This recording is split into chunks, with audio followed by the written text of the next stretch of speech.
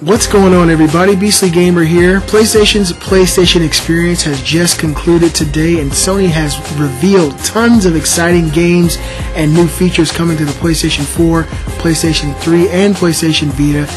It's like E3, but just for Sony, and today was very, very exciting time. Today, Sony actually unveiled footage of Uncharted 4, A Thief's End. This game looks phenomenal. I thought it was CG. There's new ways to traverse the game. There's new hand-to-hand combat and melee moves. The game looks phenomenal. I mean, truly, just jaw-dropping, gorgeous game. But this video is actually about something that Sony's doing to give back to the community. Today is now their 20th year of PlayStation, and they want to give gamers back something. So if you guys want to take advantage of this 2-day promotion, go to the PlayStation Store on either a PS4, PS3, or PlayStation Vita. Once you go into the PlayStation Store, you'll see PlayStation Experience. Click on that. Then you come down to special offers. Again, this offer only lasts for 2 days.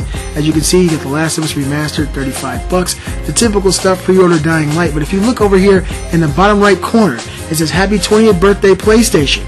You can see there's 3 different games there, and yes, you can download all 3. If you have all 3 PlayStation platforms, you get Mirror's Edge for PS3, which I already own, Plants vs. Zombies Garden Warfare for the PS4, which I don't own, and Need for Speed Most Wanted for the PlayStation Vita. So I'm going to go ahead and click in here, and I'm going to start this download.